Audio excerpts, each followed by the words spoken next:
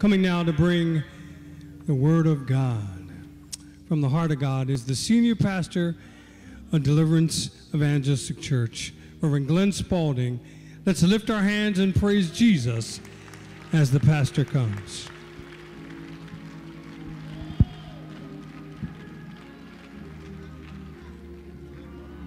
He's coming.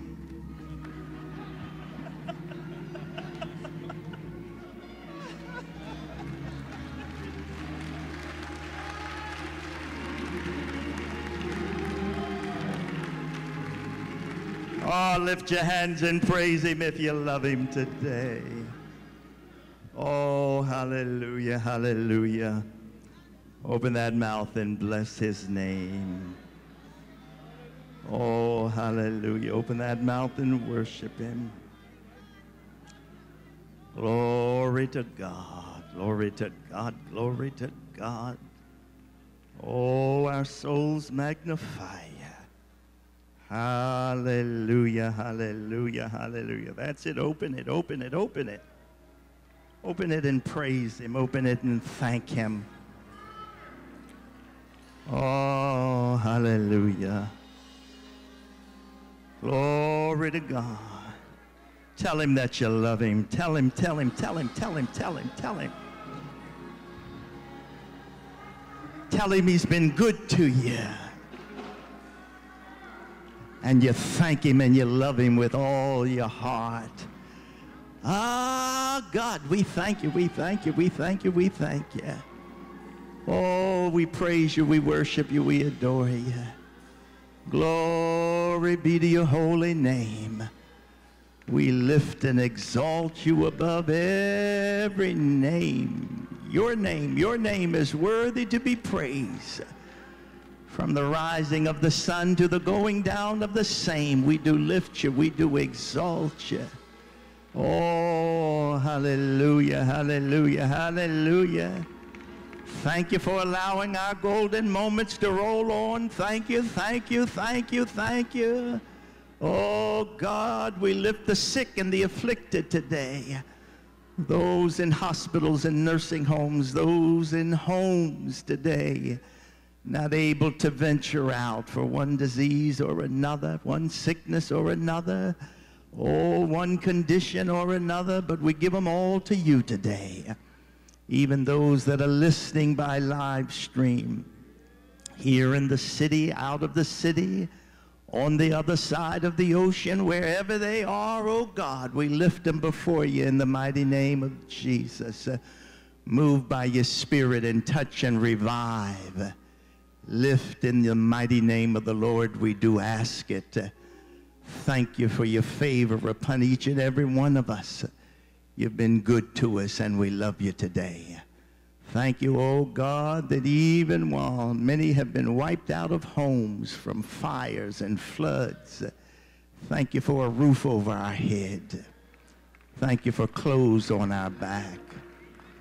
Thank you for a reasonable portion of health and strength. Oh, we honor you and we love you today. We don't know what the new year holds, but we know that you hold tomorrow. And we thank you that we're in your hands, that we're covered by the blood of Jesus. And the blood still works. And we thank you for it today. We give you glory, we give you honor, we give you praise for it. Now have your way in this house, have your way in our lives. Touch and revive and strengthen in the mighty name of the Lord. And we'll give you praise, we'll give you glory, we'll give you honor for it. Now lift those hands and open those mouths and thank him today. Hallelujah. Glory to God. Just a little bit more up here if you will. Come on, open that mouth and thank him. Oh, hallelujah, hallelujah, hallelujah. Hallelujah. Touch 2 or 3 people and tell them, look what God has done.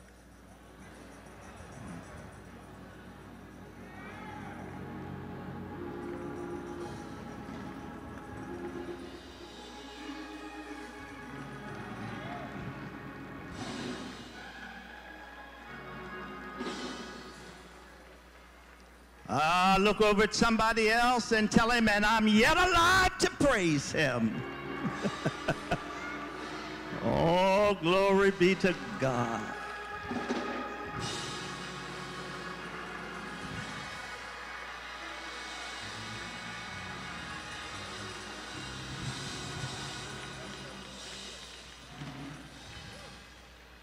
God bless you. You may be seated in his presence today.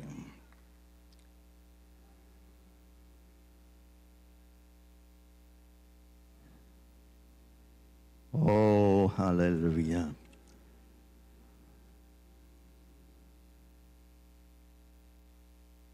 If you have your Bibles with you, come and let's go back to the book of St. Luke, the 2nd chapter. St. Luke, the 2nd chapter. We left off last time with the Christmas story. And now that the Christmas story is over, we're going to see the coming of redemption and the cost. The coming of redemption and the cost. When Joseph and Mary took the baby Jesus to the temple to be dedicated, they met two faithful servants of God. The first was a man named Simeon, and exactly who Simeon was is not known. Some think he was a priest, but Scripture does not say. All we know is what is recorded here, and he was a man of great faith in God and in the Word of God, so strong that God was able to use him in a most magnificent way. And he used Simeon to proclaim one of the greatest messages of all time, and the events and the fate of the child Messiah's life. After the world has left off with the angels singing glory to God in the highest, and on earth peace, goodwill toward men, and the world went on and had Christmas and gave out gifts. Now let's see here what happens. From Luke, the 2nd chapter. Let's begin there at the 21st verse. 21, 22, and 23. We want to work down till about the 38th. I'm not going to do the whole chapter, but there's enough in this for us to see the price that he's going to have to pay.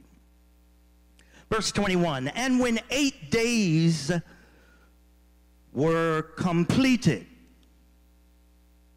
for the circumcision of the child, his name was called Jesus, the name given by the angel before he was conceived in the womb. Now when the days of her purification, according to the law of Moses, was completed, they brought him to Jerusalem to present him to the Lord. As it is written in the law of the Lord, every male who opens the womb shall be called holy to the Lord, and to offer a sacrifice according to what is said in the law of the Lord, a pair of turtle doves or 2 young pigeons. Let's stop there. So we see that the child was named by his father, by Almighty God himself. Before he was ever conceived in Mary's womb, God had directed that he was to be named Jesus. And the name Jesus means Savior, or he will save. The Hebrew form of the name is Joshua, which means Jehovah is salvation. And in every aspect of his life, Jesus fulfilled the law of Moses. His parents were careful to observe every requirement of the law pertaining to his birth. And the law called for every Jewish baby boy to be circumcised on the 8th day after his birth. Joseph and Mary fulfilled their requirements for the Son of God. And the Jews were proud to be God's covenant people, and they scornfully called the Gentiles the uncircumcision. And it's unfortunate that circumcision became an empty ritual for many Jews because it proclaimed an important spiritual truth. And his circumcision was his first suffering for us. The late Donald Barnhouse, a Philadelphia minister and author, had said that, and it symbolized the work of the Savior that he did on the cross in dealing with our sin nature. But circumcision was only the beginning.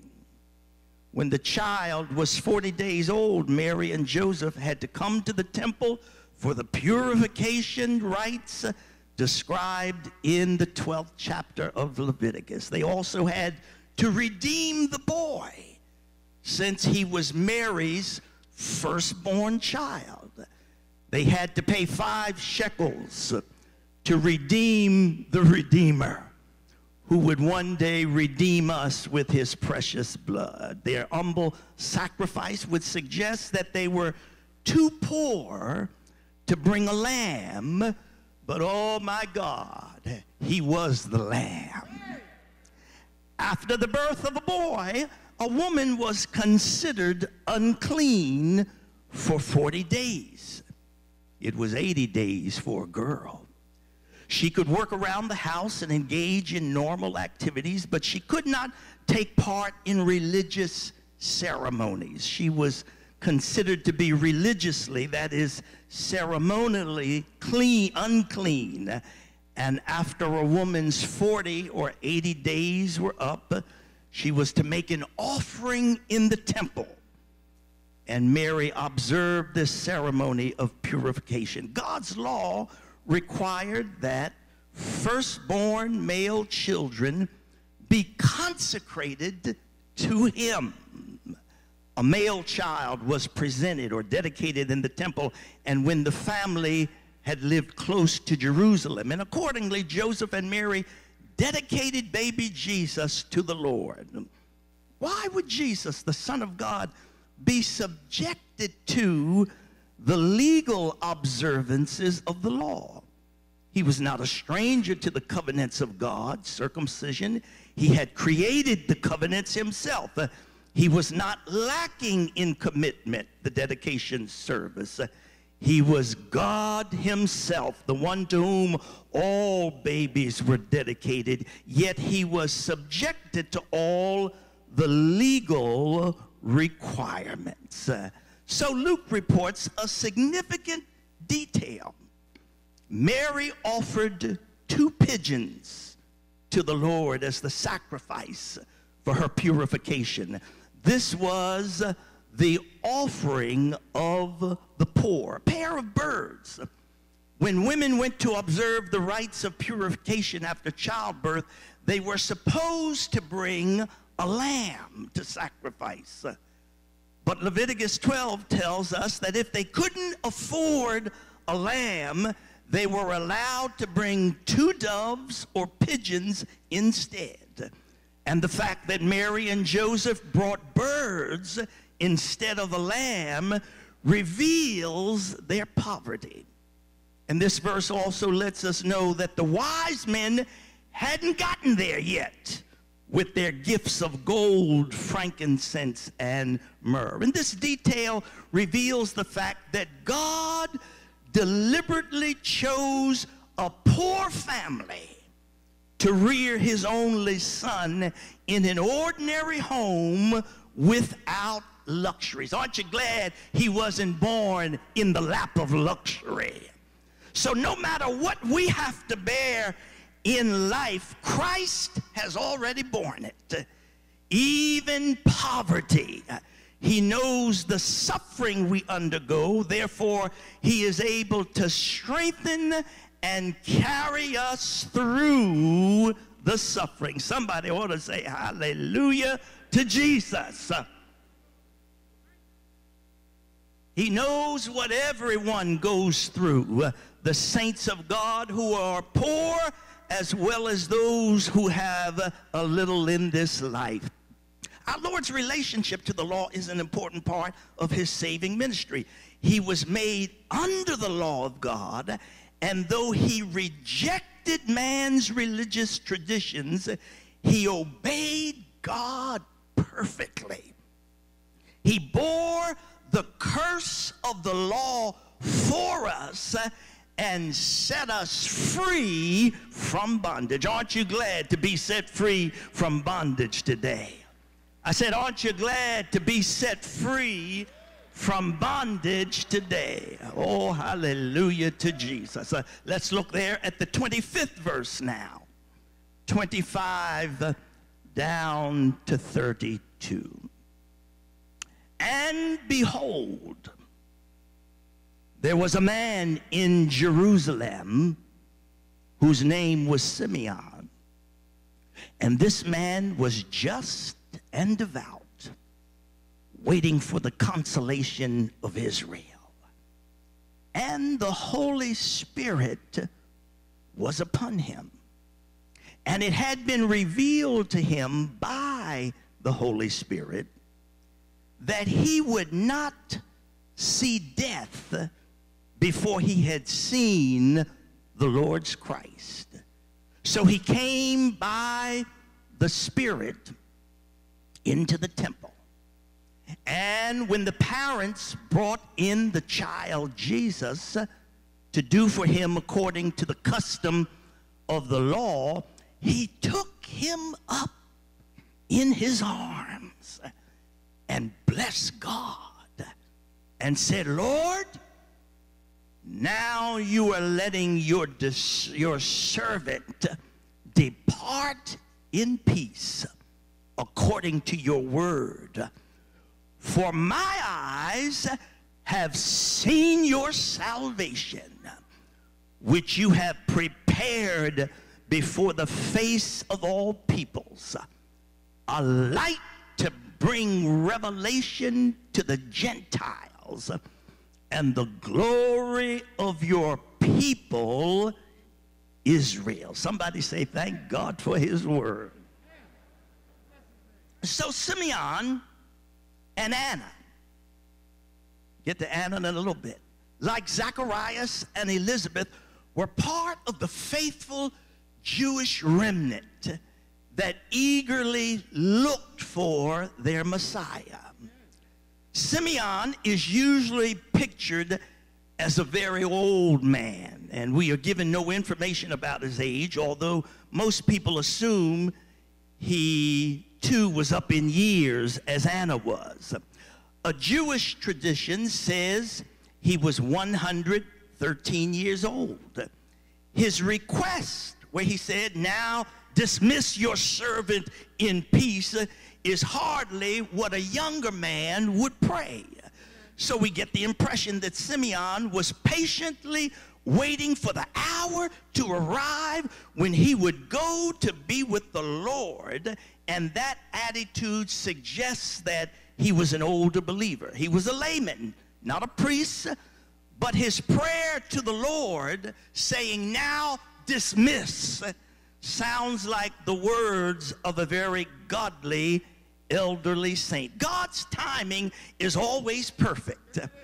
Anna came up just as Simeon was praising the Lord for the child Jesus, so she joined him in the song. Simeon then turned to Mary and Joseph with a word of prophecy. Simeon and Anna are examples of how you allow the Holy Spirit to guide you. And the saints of God, as we grow older, there just ought to be an unction and an anointing upon us as we grow older, that we grow in the grace and in the love of our God and not in meanness.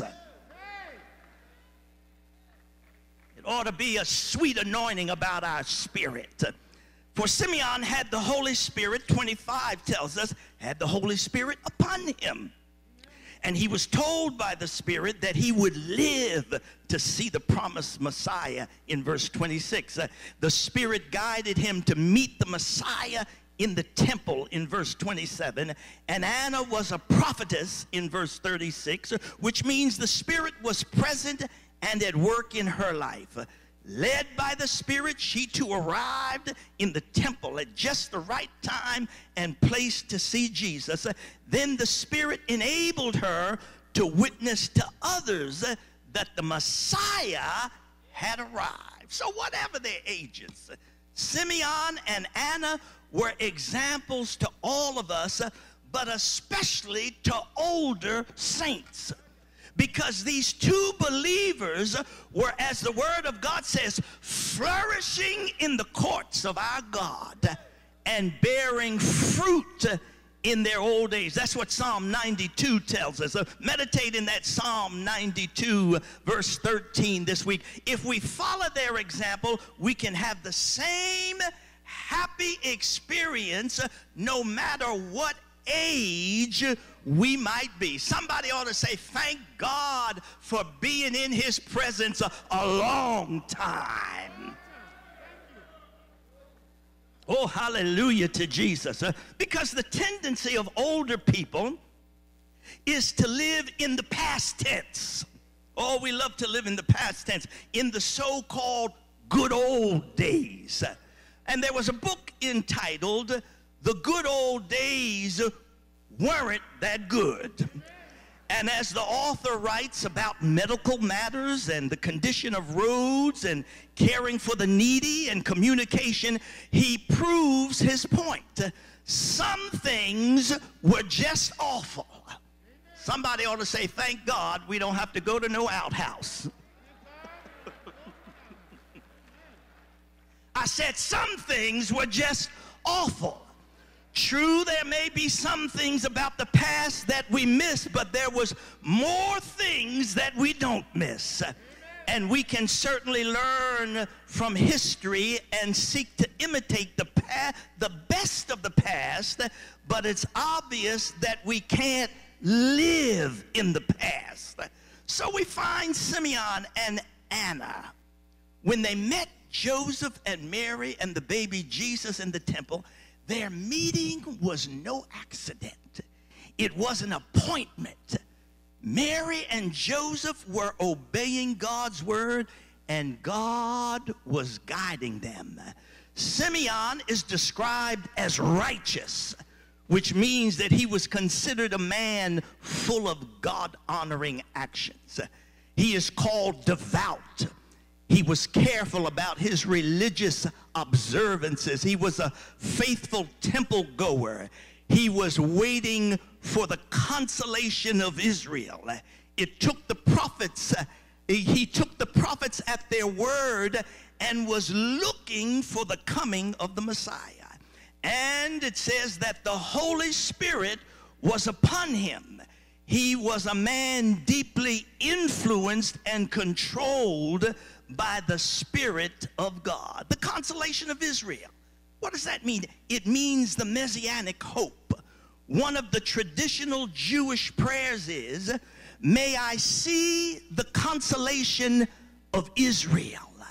That prayer was answered for Simeon when he saw Jesus Christ coming in the temple as a babe. He was a man who was led by the Spirit of God, taught by the Word of God, obedient to the will of God, and therefore he was privileged to see the salvation of Almighty God. How important it is for people to see God's salvation. They don't need to see us. They need to see the salvation of Almighty God, that we lift his name, that we glorify him, that we exalt him, and the anointing of his salvation will rest upon the people. Oh, somebody shout hallelujah. So Luke 2:29 to 32 says we find Simeon's response to seeing Jesus. This is the fifth, and it's the last of the Christmas songs in Luke. You remember Elizabeth had one in the first chapter from verses 42 to 45 that we went through. Mary had her Christmas song in the first chapter from 46 to 55. Zacharias had his song when he was able to speak again from verses 68 to 69. And then the angels lit up heaven from verses 13 to 14. It is first of all a worship hymn as he blesses God for keeping his promises and sending the Messiah. He joyfully praises God that he has been privileged to see the Lord's Christ. But his song is also a salvation hymn. For he says, for mine eyes have seen thy salvation in verse 30.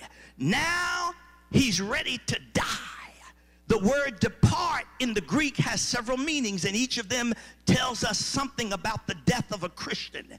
It means to release a prisoner, to untie a ship, to set sail, or to take down a tent, and to unyoke a beast of burden.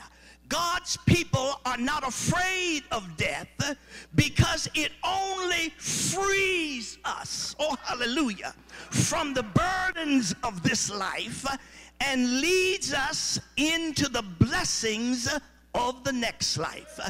And Simeon's song was a missionary hymn, which is something unusual for a devout Jew standing in the temple. He sees this great salvation going out to the Gentiles. Jesus has restored the glory to Israel and brought the light to the Gentiles so that all people can be saved. Oh, hallelujah. And remember that the compassion of Christ is for the whole world, is one of Luke's major themes. So Simeon's prayer captures the glory of the gospel. The glory of the gospel from 29 to 32. The gospel brings hope. He begins with praise to God with an expression of ultimate satisfaction in God, and it is tied to the word peace. Lord, now you are letting your servant depart in peace. I done seen the Savior, and I'm ready to get out of here. I'm old now, and I'm tired, and I'm ready to go on home to glory. Simeon is ready to die. He's at peace because he has seen the future hope of Israel and the world. And then the gospel is rooted in God's faithfulness. The peace that Simeon is talking about is linked to two phases. According to your word, for mine eyes have seen your salvation. Peace is not linked to an absence of conflict or pain, but to the assurance that God Almighty keeps his word. Has he kept his word when you were in the storm and in the trials and in the rough times of life? But he caused his word to rise up in you so that you could be here to praise his name. Somebody shout hallelujah. Oh, hallelujah. So he's at peace. And his heart is filled with hope because he knows that God has fulfilled his promise. And then the gospel is global. But the glory is not limited here to Simeon's experience alone. Central to the glory of what Simeon sees is the breadth of what all of this means that you have prepared in the presence of my all peoples. God is being gracious to Israel, but Simeon knows that God's grace is going to overflow the borders of this small nation. And then the gospel is glorious news. Simeon knows that God's target is not just Israel, but all people. He expresses this so well in verse 22, a light for revelation to the Gentiles and for glory to your people Israel. The small child that Simeon holds will be a light to the Gentiles, and he will bring the revelation to non-Jewish people in order to bring Jews and Gentiles to God. All right, let's go to verse 33. And it gets a little rough right here. Verse 33. And Joseph and his mother marveled at those things which were spoken of him. Then Simeon blessed them and said to Mary, his mother, behold, this child is destined for the fall and rising of many in Israel, and for a sign which will be spoken against. Yes, a sword will pierce through your own soul also, that the thoughts of many hearts may be revealed. Now there was one, Anna, a prophetess, the daughter of Phanuel and of the tribe of Asher. She was of a great age and had lived with a husband 7 years from her virginity. And this woman was a widow of about 84 years who did not depart from the temple, but served God with fastings and prayers night and day. And coming in that instant, she gave thanks to the Lord and spoke of him to all those who looked for redemption in Jerusalem. All right, Simeon stopped praising and started prophesying. There is yet a third thing that Simeon says, as we've heard in this story. Here is the third and the final thing Simeon says about Jesus. The child's father and mother marveled at what was said about him. Then Simeon blessed them and said to Mary, his mother, the child is destined to cause the falling and the rising of many in Israel, and to be a sign that will be spoken against, so that the thoughts of many hearts will be revealed, and a sword will pierce your own soul also. Oh my God. He will cause many to fall. He will cause many to rise, and many will speak against him, and in speaking against him, the hidden thoughts of their heart will be revealed. What a thing to say about a tiny baby. Mary, I know you're happy now, but you will weep later. Today your heart is filled with joy, but later it will be filled with sorrow. Oh my God, the world done left us now. World left us when the angels were shouting through heaven and singing glory to God, but they left us now. Now we're left to walk with Jesus. Oh my God, later it will be filled with sorrow. Rejoice and enjoy this time, is what he was saying, because dark days are coming. Isn't it true that if you're a parent, one of the worst things that can happen to you is to see your children suffer. Most of us will do anything to spare our children needless pain. We'll gladly suffer ourselves if it will make the way easier for our children. That's what it means to be a mom and a dad. You take the pain yourself so your children won't have to. But Simeon is saying, Mary, they're going to touch this child. And you won't be able to do anything about it. They're going to hate him, and they're going to lie about him. They'll spread rumors about you and Joseph, and they will smear his name with malicious lies. And you will have to stand by helplessly and watch it happen. Down the road, you know it all came true.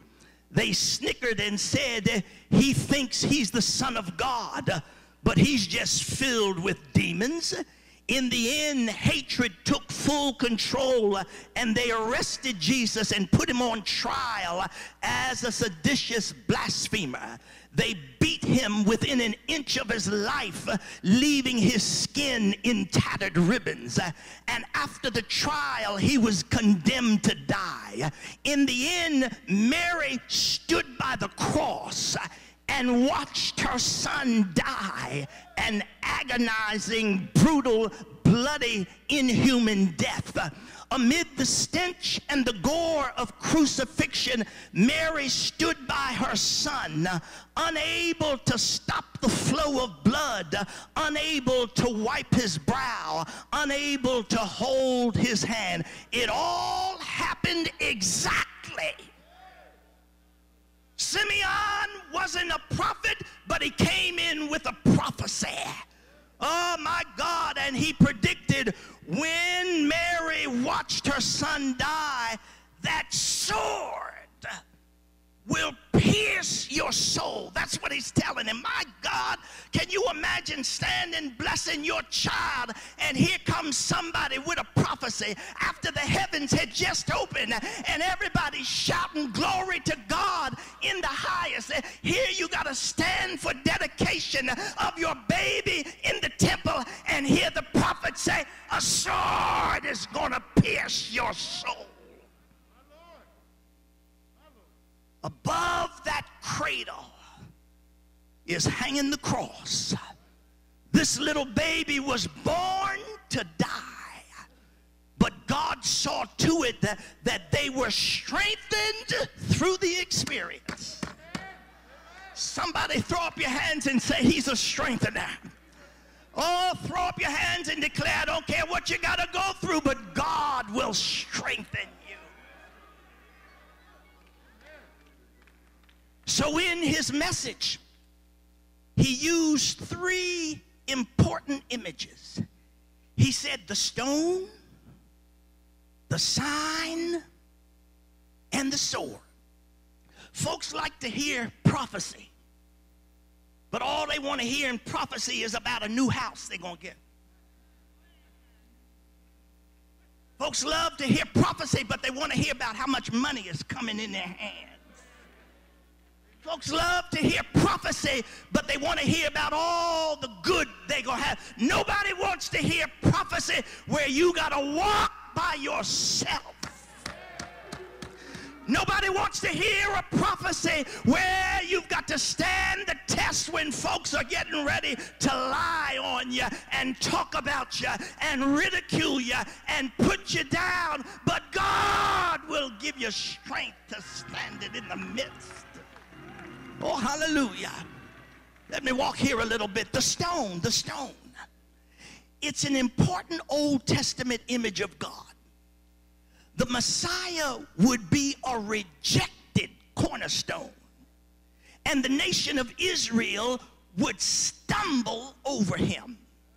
Because of Jesus Christ, many in Israel would fall in conviction and then rise in salvation. Even today, God's people, Israel, stumble over the cross, and do not understand that Jesus is their rock. But the way people speak about Jesus Christ is evidence of what the word says, of what is in their heart. He is not only the salvation stone and the judgment stone, but he is also the touchstone that exposes what people are really like. Matthew says, "What think ye of Christ?" is still the most important question for anybody to answer. This child was to be what the scriptures called the stone of stumbling and the chief cornerstone. Many would stumble and fall over him. They would not notice, they would not look, they would not choose, they would not believe or trust him and the salvation that he was bringing. And at the same time, many would rise because of him. That is, they would take notice, they would choose, they would believe him and the salvation. He was bringing salvation to the people. Therefore, he would become their foundation cornerstone. Anybody on a foundation today? Oh, hallelujah. And they would rise and be built up on him. Jesus Christ causes every person to make a choice.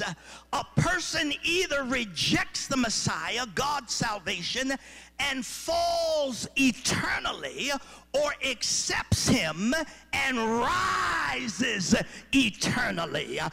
Did you notice how Simeon put it? Because of Jesus, the thoughts of many hearts would be revealed. With Jesus, there is no neutrality. No one can ever come face to face with the Son of the living God and remain the same. Every time you see Jesus, you will either be drawn closer to him or you will move a little further away. That's what Simeon means when he says that Jesus will cause the rising of many and the falling of many. You either go higher spiritually when you meet Jesus, or you turn around and go in the opposite direction. Then number two, the sign.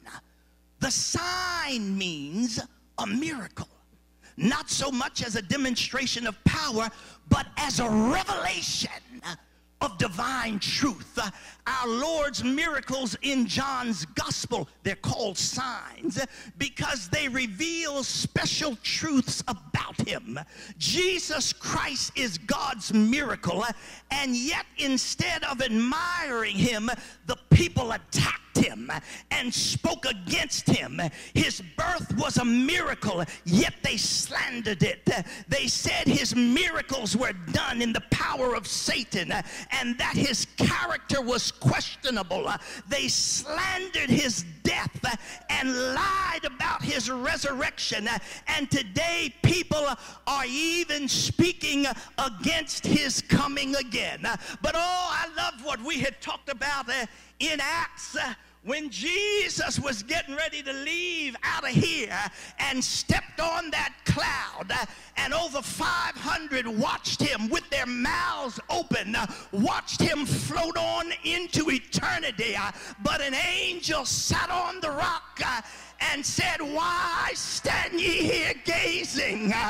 This same Jesus is coming back in like manner." Turn around and tell somebody he's coming back just like he left. Hey, glory to God. Hey, glory to God. Don't care what the world says, he's coming back. You can mock him, you can put him down, but when he comes, every eye shall see him. Every tongue shall confess that Jesus Christ is Lord, to the glory of God the Father. Somebody throw up your hands and shout hallelujah.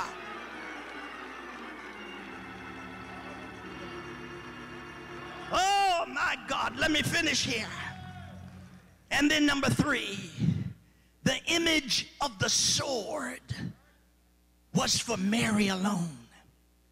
And it spoke of the suffering and the sorrow she would bear as the mother of the Messiah.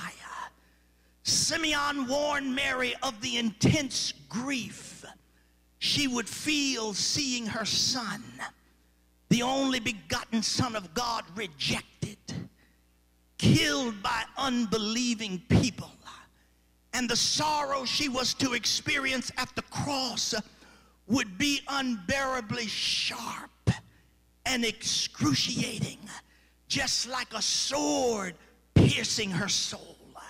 And although God's Spirit moved Simeon to proclaim this prophecy, imagine how painful it was for Simeon to do this. This child was the sign that would be opposed or spoken against. This statement speaks of Christ's death. He was to be opposed and eventually killed. So during our Lord's life and ministry, Mary did experience more and more sorrow, until one day she stood by his cross and saw him suffer and die. However, without minimizing her devotion, Mary's personal pain must not in any way be made a part of Christ's redemptive work. Only he and he alone could die for the sins of the world. Oh, I know folks love Mary, but don't put her on a pedestal. Lift up Jesus and thank him for the price that he paid. How much did Mary and Joseph understand of God's great plan for this miracle child? We don't know. But we do know that Mary stored up all these things and pondered them. And the word means to put things together. Mary sought for some pattern that would help her understand God's will. There were times when Mary misunderstood him, and this would add to her suffering. But the last time Mary was named in Scripture, she was in the upper room, praying with the other believers on the day of Pentecost. So both Simeon and Anna devoted their waking hours to prayer and worship in the temple because they were waiting to meet the Lord's Christ. When Simeon saw him, he took the baby in his arms and sang that wonderful hymn of praise. When Anna the prophetess saw him, she gave thanks to God and went out and told her friends, the Messiah has come. How easy it would have been for these two aged saints to focus on their aches and their pains, their disappointment with the reign of cruel Herod the Great, or the grief over the worldliness of the priesthood and the decay of the temple ministry. Instead, they kept their eyes, oh hallelujah to Jesus, and hearts focused on the promised Messiah, and the Lord didn't disappoint them. Churches and pastors aren't perfect. They never were. Politics seem to grow worse by the day, and our bodies remind us that we're getting older, but God Almighty is still on the throne. Let us fix our eyes on Jesus, the author and the perfecter of our faith. So as I close today, let me press the question home. What is Jesus to you? Not who is he, but what is he to you? Is he life or is he death to you today? That's what Simeon is saying. This little baby who is the glory of Israel, who is the light of the world, who is also the great divider of the human race. You're either on one side or you're on the other. Oh, hallelujah. No one stays forever in the middle. The way you respond to Jesus reveals what's in your heart. Think about that. The way you respond to Jesus tells us who you are, what you are, and what is in your heart. But that's not all. The way you respond to Jesus tells us where you are going, how you're going, and how you're going to get there. And most of all, the way you respond to Jesus tells us where you're going to spend eternity. Jesus is the great divider of mankind. And was it not our Lord himself who said, I came not to bring peace, but a sword? Simeon saw it from the very beginning. First there was Herod and the wise men. One tried to kill him, and the others worshiped him. Then later was Peter, who repented, and Judas, who committed suicide. Then there was Pilate, who tried to wash his hands, and the centurion who said, surely this was the Son of God.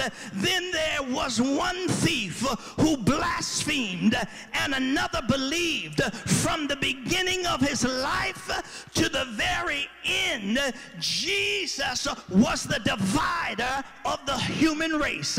When Simeon took the baby Jesus in his arms, he said, Lord, I'm ready to get out of here.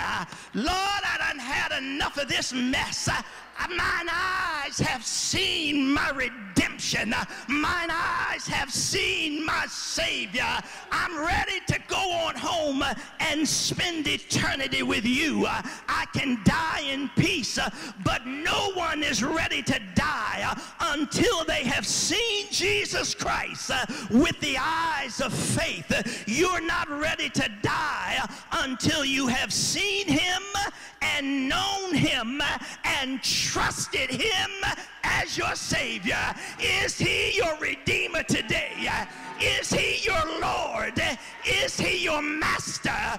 Do you walk with him on a daily basis?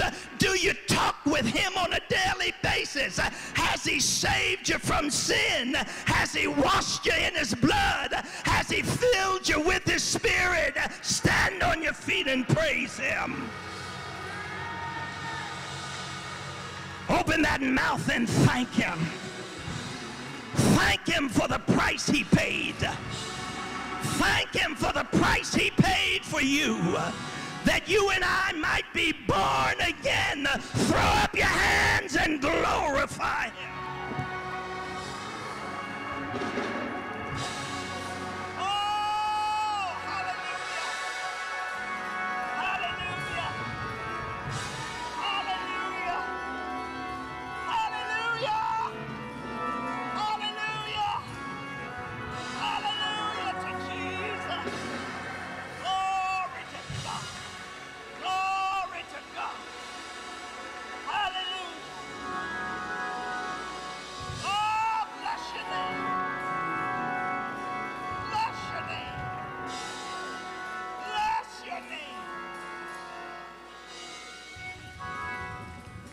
The decisions you make in this life will be the most important decisions of your life concerning who he is. What is he to you? He's got to be more than just a good man from history. He's got to be more than just a prophet who did great things. Is he your Savior? Have you been washed in his blood? Have you been filled with his Spirit? Do you have a personal relationship with God Almighty? The world left us exchanging presents. Many of them don't even know the rest of the story. That's why I got to teach the word. Amen. We got to know more than this.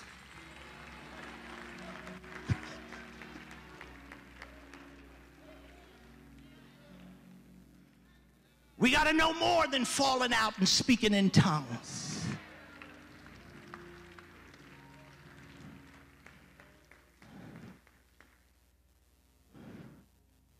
We got to know who he is and the price he paid for our salvation. Jesus Christ is the way. Yes, he is. I said he's the way. Yes, he is. Not all these religions. Pastor used to say, religions come a dime a dozen. But the price he paid, I couldn't pay it. You couldn't pay it. No, sir. God incarnate stepped out of glory in human flesh because he knew this world was without hope of a redeemer. When Adam had sinned and Eve had sinned in the garden,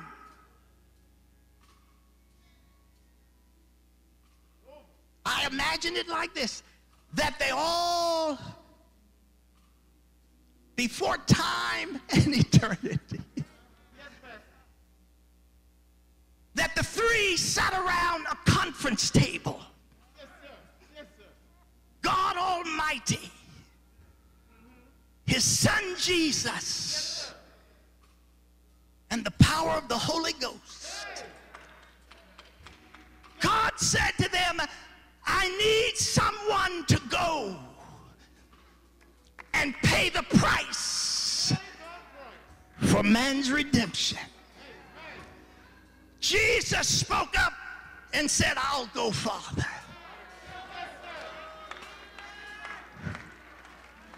He went, and then the Holy Ghost backed up and said, when it comes time, I'll meet you at the Jordan River to be baptized, and I'll rest on you like a dove. These three, where would you and I be? God the Father, God the Son, God the Holy Spirit paid a price for our sins that he didn't have to pay, so that you and I could one day spend eternity with him and live as long as God lives. My God, you ought to thank him today.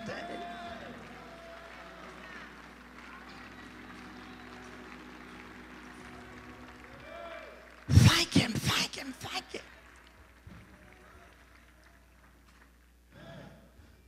So my message to you is, if you haven't received him,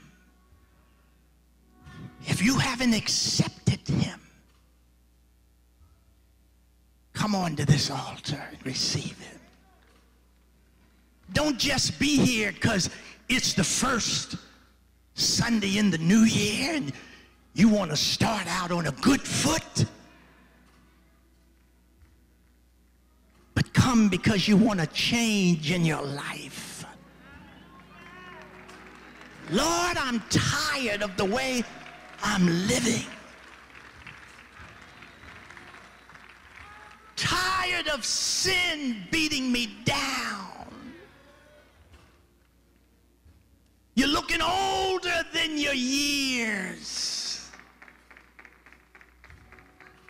But he can restore what the cankerworm and the caterpillar has taken away, and bring you life, bring you peace, bring you joy, bring you hope.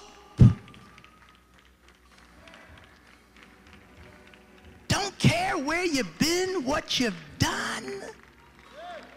The blood of Jesus. Oh, Shatalabohosandalabahaya. Is able to wash that sin away.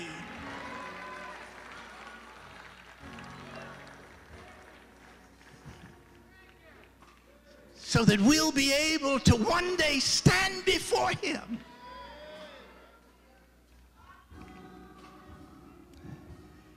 And hear him say, well done. Well done, thy good and faithful servant.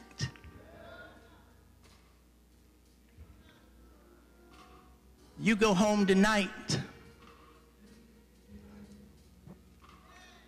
and close those eyes and don't know whether you're going to wake up in glory or not.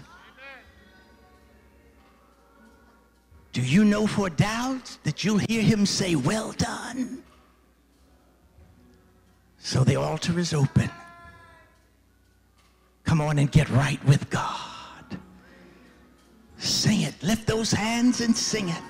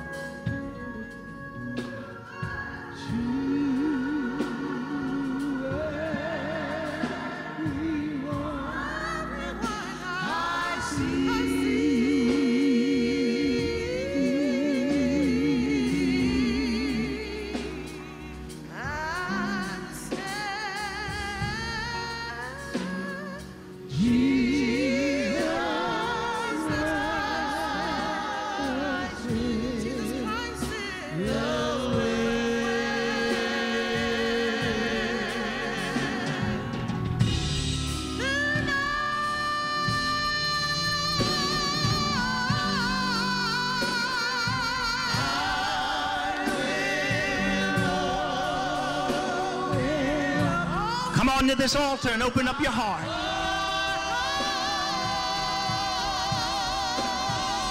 Spirit of the Lord is dealing with you. Come on to this altar.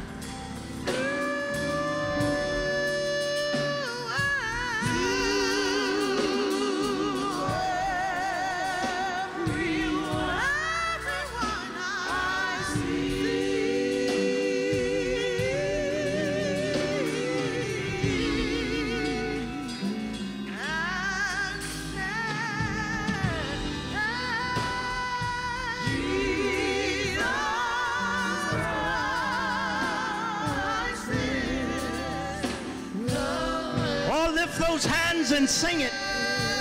There's time, there's time. Come on to this altar.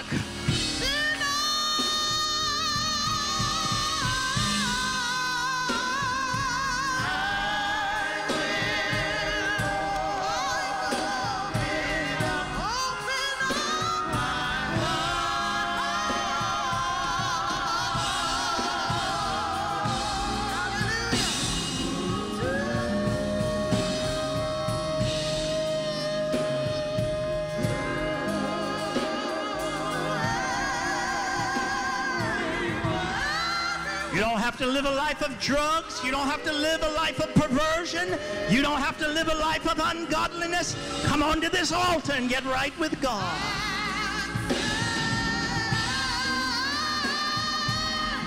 A New Year's resolution won't do it for you. You need forgiveness from Almighty God. Come on to this altar and receive Him.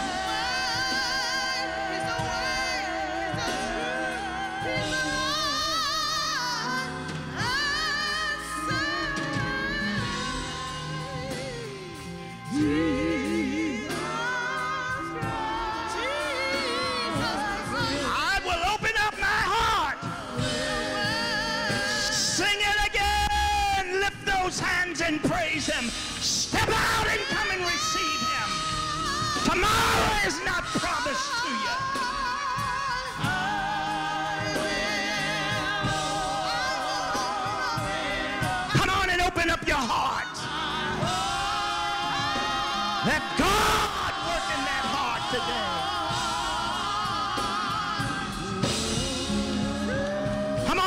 receive him. Drugs aren't the answer. Illicit sex is not the answer. Wickedness and unrighteousness is not the answer. Come and receive him.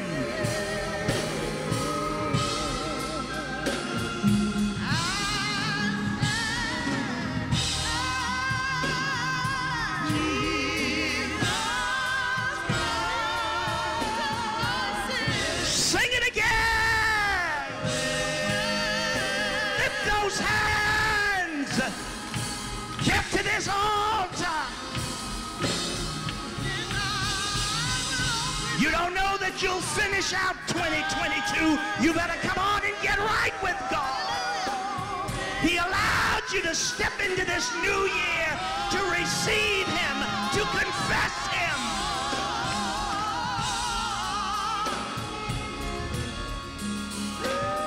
Come on, come on, come on, come on, come on, come on.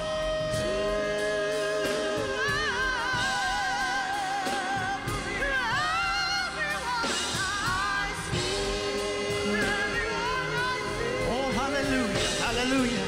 They're still coming, they're still coming. Sing it again. Lift those hands.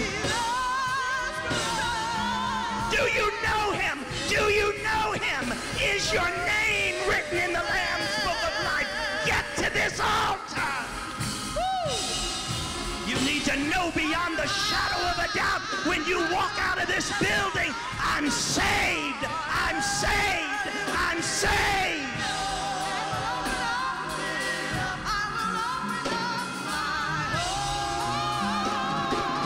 Open up your heart, open up your heart. The blood of Jesus prevail over that heart. The blood of Jesus prevail over that stony heart. The blood of Jesus prevail.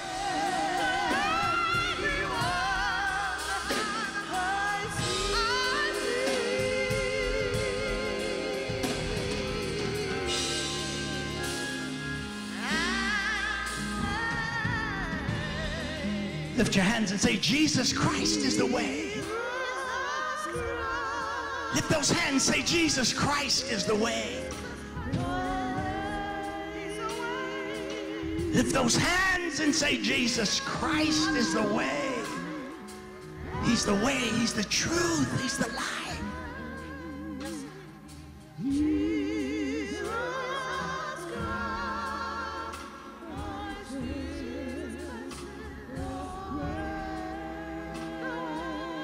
Oh, hallelujah.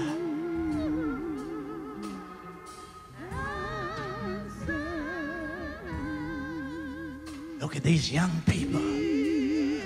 Jesus Christ is the way.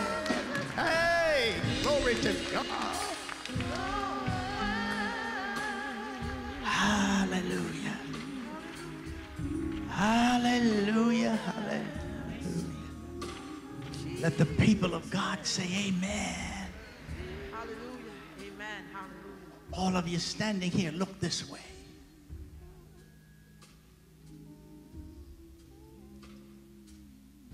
Oh, hallelujah.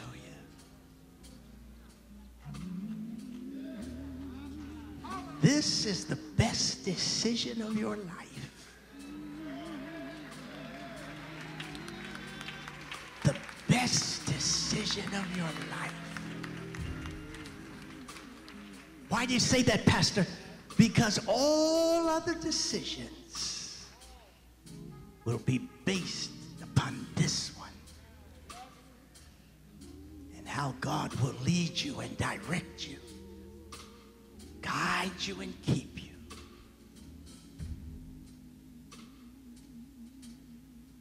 And if you stumble and fall, you say, Father. And that's who he is now. He is your heavenly Father.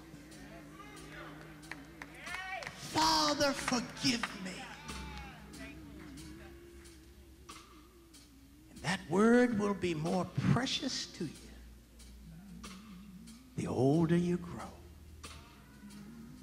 So come on and say this prayer with me. Say, oh God, forgive me of my sins. and wash me in the blood of Jesus Christ. Save my soul and become Lord and master of my life. Fill me with your Spirit, and I'll love you and worship you all the days of my life. Now say, thank you for saving me, Lord. Thank you for saving me.